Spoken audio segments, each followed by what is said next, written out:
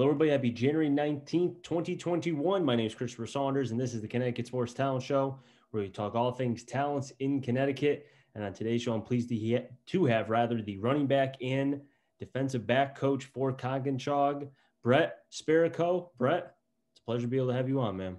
Hey, thanks a lot, Chris, for having me on. I think first and foremost, I understand it's a tough time as far as because football was officially for the second time canceled. And now I saw a lot of photos as far as people just saying, kind of wishing off the seniors and thanking them for all they've done for the program. I just want to ask, how are you dealing with everything? Because I'm sure there's a lot of emotion going on.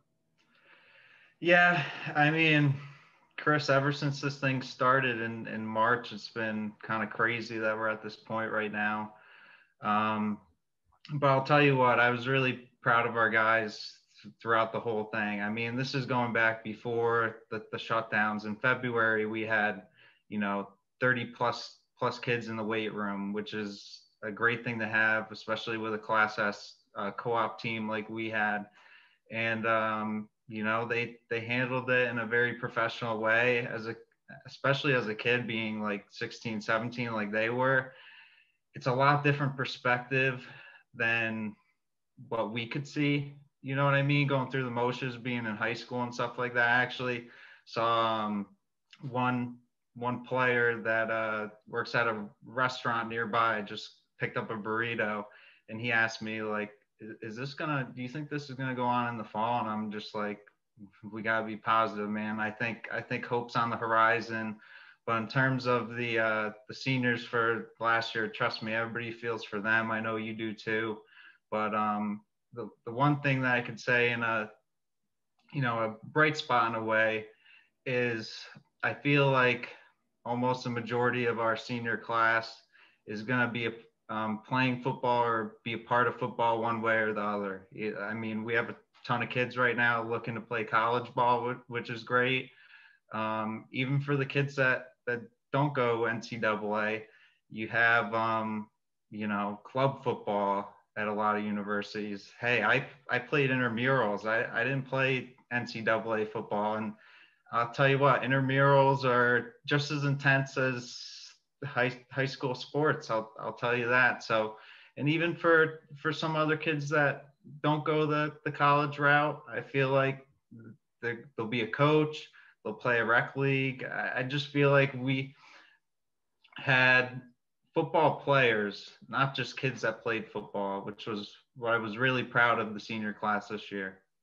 We'll get into as far as what was missed and how much, I talked to a bunch of coaches and a lot of them spoke very highly and were not excited to face Coginchaug if they were, but they wanted to see how that offense, which I'm sure we'll get into as well, because very prolific, with yourself, Coach Eagle, and so on the staff.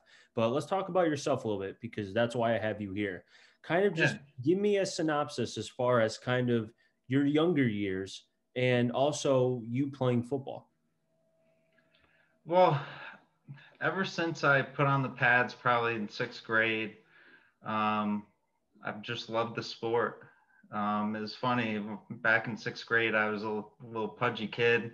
I was playing, offensive line, didn't really have a sense of, the game yet, and just kind of, was still learning. But the following year, I grew a little bit. The coaches saw that, hey, this little guard is actually kind of big now and fast. Maybe we should let him run the football. So ever since then, I was a running back. I loved playing it, and I would say I just love the game. I've also had some ups and downs with the game. My freshman year at OSW, I made the varsity team. I was going to be like a special teamer, but I was so pumped to do that. In the first game, in my first varsity play, I tore two ligaments in my left knee, which, trust me, I was shocked. But I was about 2 years removed. I had surgery that year in 2010 in November. Once they diagnosed it, it was actually a PCL tear, which is a little bit different than the usual ACL tears. So I rehabbed that. and I missed pretty much my whole freshman year. And then sophomore year, unfortunately, I didn't get to see the field. I ended up going the fall baseball route. So I was 2 years removed from really running the football. But, by the time junior year came around, I had a, full winter to, rehab, get, physically strong, be ready to take those big hits out of the backfield. And, I was very fortunate. I had 2 healthy years, my junior and senior year.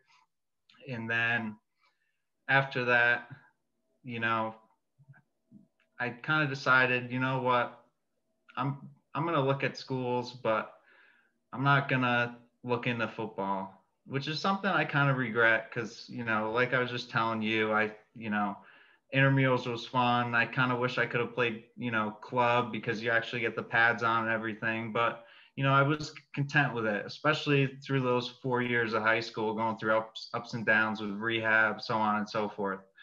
So, I, graduated. I went to Roger Williams University in Bristol, Rhode Island, where I became a marketing major, and I graduated in the spring of 2018. And how I started to, I'll be honest with you, I didn't expect to coach this early. I always wanted to be a coach.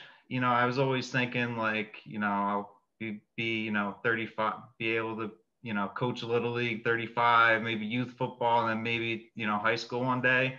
But I was just fortunate with my job. And, when I was looking at jobs on LinkedIn, Eric Becker, who was the head coach for Coginchaug at the time, you know, asked me to be the running backs coach. And I was so pumped to do it. And it was just a perfect thing because I never expected, graduating college to find a job where I can actually do it. I'm not an education major. I'm marketing and sales. That's kind of my thing, but I've been very, blessed to be able to do both.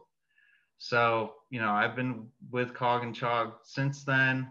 I know we've had some different coaches, but I really wanted to stay for the kids and kind of create as much stability as possible, especially with our senior class we just had that I think had three coaches in 4 years. I could be wrong, but create that stability. A lot of the assistants stayed on too, which was a very good thing. So I mean, all that kind of led to where I am today, and I'm still very happy to be, at Coginchaug.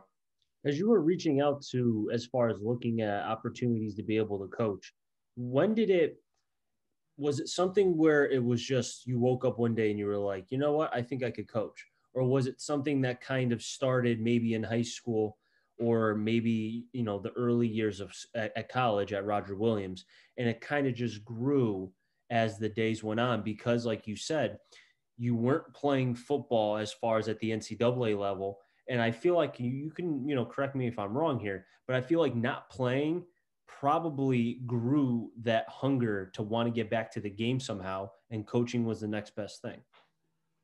Yeah, no, it definitely was. And I'll go back to, I mean, my dad was a coach of mine for, a lot of years when I was growing up. And, I always looked up to my dad. I still do today. But the one thing I'm really grateful for him, and trust me, everybody else is grateful for this too, is once I was on the field, he was my coach, not my dad, for that, either the 6, 7 inning baseball game, or the basketball, you name it. So I would say he was definitely somebody that I looked up to. When I was injured, I looked up to my head coach, Rudy Bagos, who's the head coach at East Lyme. So I think it was more the fact that I had some really good role models. And you're right, during a time where you're injured or something, the only thing you can do is kind of sit back and you can't do anything physically. Everything's happening mentally. You know what I mean? So I guess in a way the X's and O's kind of clicked with me through those years. And then you're right, at Roger Williams, I always had it in the back of my mind a little bit.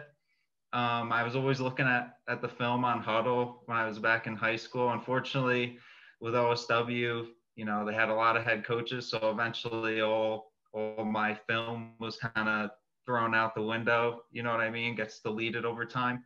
Um, but I would say all of that kind of led me to coach. Like I said, the biggest thing was I didn't think I had the ability with my future job to be able to, and the fact that I am, I'm like I said, I'm forever grateful. No, that conversation that you had with Coach Eric Becker, who at the time was the head coach at Coginchaug, and I felt like he kind of helped lay the foundation and really allowed future coaches, Coach Eagle and whoever else. Hopefully, Coach Eagle stays there for forever. But I'm just saying, obviously coaches come and go, and there's movement and everything, just like players are. But I feel like Coach Becker giving you that opportunity and saying, "Hey, I need a running backs coach," and for him to be able to have that instant connection with you, I felt like as a coach, you had to feel pretty happy with, because you weren't going into an unknown situation. You felt like you already knew him before you really even knew Coach Becker. Yes, you're right, Chris. I mean, I can't thank um, Coach Eric Becker enough. I mean, he gave me my first opportunity to coach, and I'm forever grateful of him.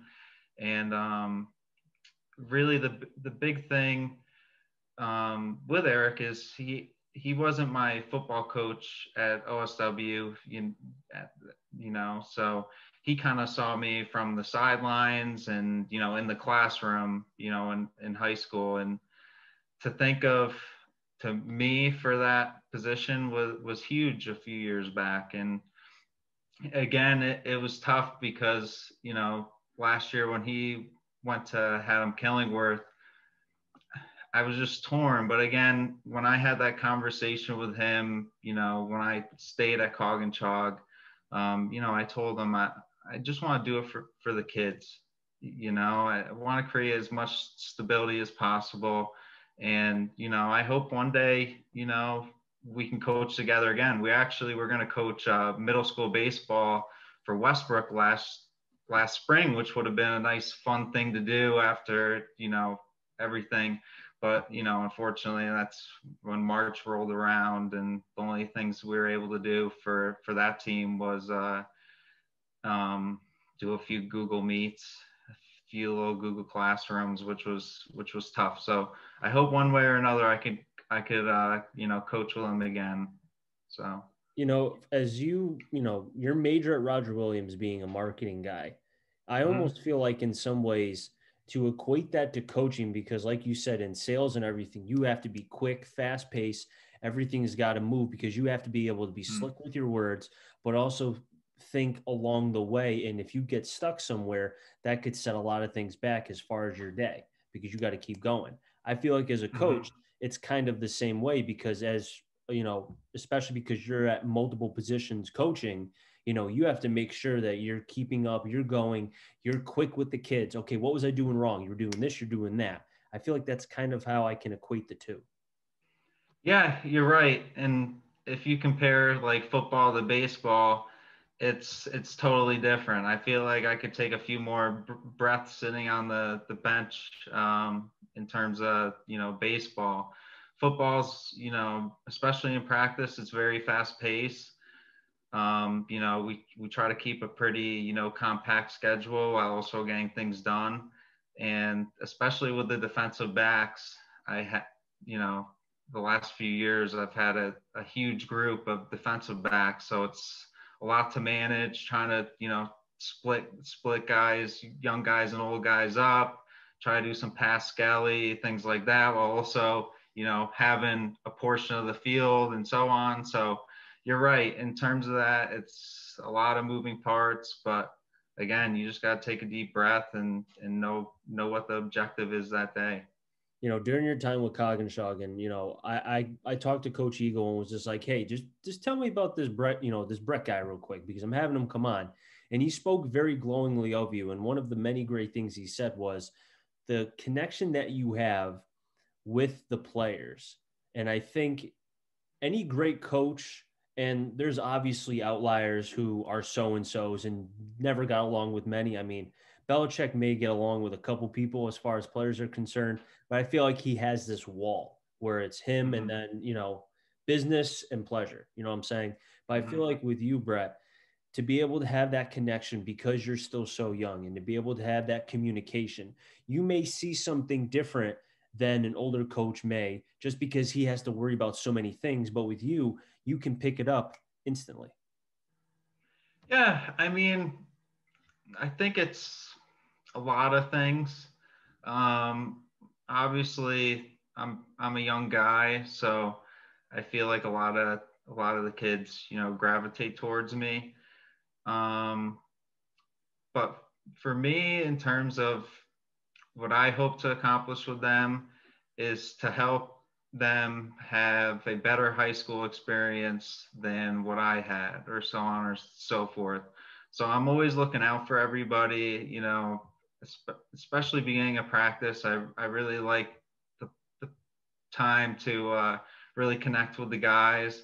But once practice starts, I'm just like any other coach where, I'm not gonna let you do this this if Coach DeFilio, Coach Garrettson, Coach Eagle, whoever doesn't allow it. There's kind of, when practice is on, the fingers snap and it's go time. But I definitely enjoy connecting with the kids. Like I told you, Chris, it was a huge reason why I stayed at Coginchaug. Um, so it was actually a reason why I actually moved. One of a few reasons why I moved to Middletown, because I really want to be a part of this community and hopefully for the years to come. Now, looking at Coach Eagle, who I feel awful for him because I'm sure he was just itching to want to play with the new toys, with the amount of weapons. And I had him on again when I started this podcast, and he and I talked for maybe 25 minutes just about all the talent that was on this Coginchaug team. And just take me into your first conversation with Coach Eagle when he was hired. I was just going to bring that up, Chris, because when everything was going on, where Coach Eagle just got hired, and Coach Becker went to HK for a little bit. I told you I was torn. I didn't know what's going to happen, that type thing. But I had a great conversation with Coach Eagle probably a week after he got hired, and I'll leave it at this. I think we talked for an hour and a half. I mean, just about everything. And one thing I do admire of him, going back to my playing days, is he coached some very good Morgan football teams who I unfortunately had to play against Thanksgiving Day, my junior and senior year, and unfortunately I was on the wrong end of the stick there. But one thing that stayed in my head, because I really didn't know Coach Eagle until this year, and we started talking and stuff like that. But I do remember, I felt like I didn't play the best game, the last game of my senior year against Morgan, and once the clock hit zero, it was kind of hitting me like, oh, I could have did this, or I can't believe it's over. And Coach Eagle came across the field to find me, and he gave me a handshake, put an arm on my shoulder, and said, "You're one heck of a football player." And like that just stuck with me, So between a combination of things like that, um, I really thought, and still do, Coach Eagle is the perfect fit at Coginchaug. So I mean, between everything, it kind of, between the kids and him, I was just like, okay, I'm staying here. See, I don't think it's a coincidence that from that moment and then have it be just some odd years later to have him end up being in the same spot as far as Yuri Coggenshaw, he ends up being there. I feel like it's kind of like a full circle kind of thing there. And to be able to have, I mean, you mentioned a lot of the great coaches, Coach Garrettson as well, who his son is a specimen in of itself. He's a Mm-hmm. gigantic target, a big tight end. He was one of the young men that Coach Eagle and I raved about. Jackson Moore was another, the Mm-hmm. Fiala twin, they're just, one of them, I think Evan has like 21 offers. I mean, Yep. give I me a break. I you was know? gonna say, I feel like every time I, press the Twitter button on my phone, I see offer, from a lot of our kids. I'm definitely happy for them. Yeah, it's great, man. And again, I go back to what I said. I feel awful for, you know, the coaches, but also the players because I told Coach Eagle because a lot of people I feel like, and this is kind of what I want to get to next. I feel like a lot of people assume, oh, Coginchaug, oh, Pequot, oh, they don't play against anybody, they don't compete, they're just going to get shellacked by St. Joe's in Class S or yada yada yada, so on and so forth.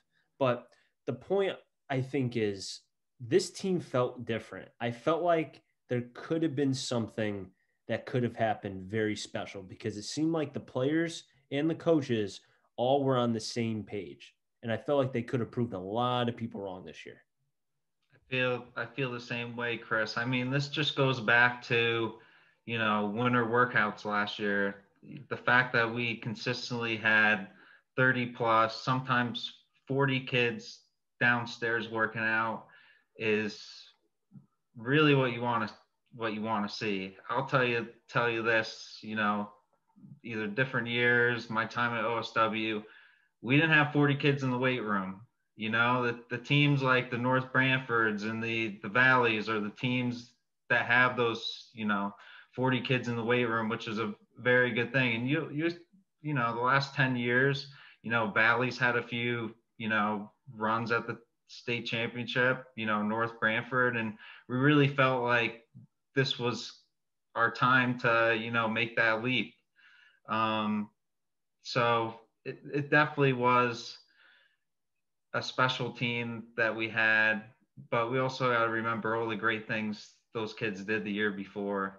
I mean, between I wish I could name all the kids right now. Between like guys like Sebi Manning, Dean Fontano, Fiala brothers, AJ DeFilio, Tyler Garrettson, the list goes on and on. I'm sorry guys for some that I'm not saying right now, but basically every senior we had, you know, led from the top down and really got all the kids to buy in, especially the, sophomores and juniors in the workouts, from winter on, you know, they really sold it to all those kids, which was a really special thing to see. And, I hope when we get the opportunity to, be able to be allowed those workouts, I hope our senior class has, pushed them into the right direction where now those younger guys know it's my turn to be Evan. It's my turn to be, X, Y, and Z, you name it. So, I mean, you put all that together and it really was a special team that, you know, I, I wish I could, have another practice with all those guys again, but I'm sure I'll, see them in the future.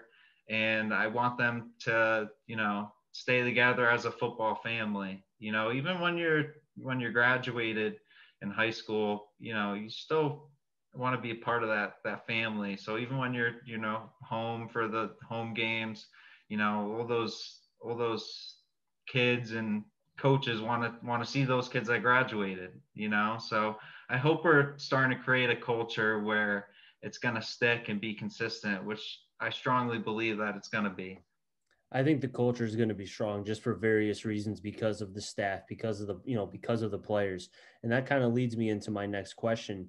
How has the communication been with the players? Because I've spoke to various coaches who have told me they've lost some guys. They've lost kids. They don't know what they're doing. They don't know how they're being. They've had some kids who they never thought would say, "Coach, I'm quitting," and they've quit on them.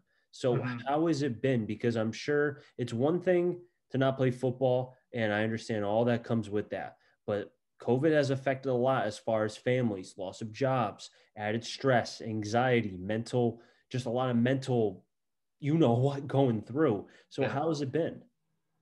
Um, I think it's been a lot better than those other teams, Chris. I mean, we do have a Google Classroom where they can do at-home workouts, and a lot of kids are active in that, which I'm very happy about.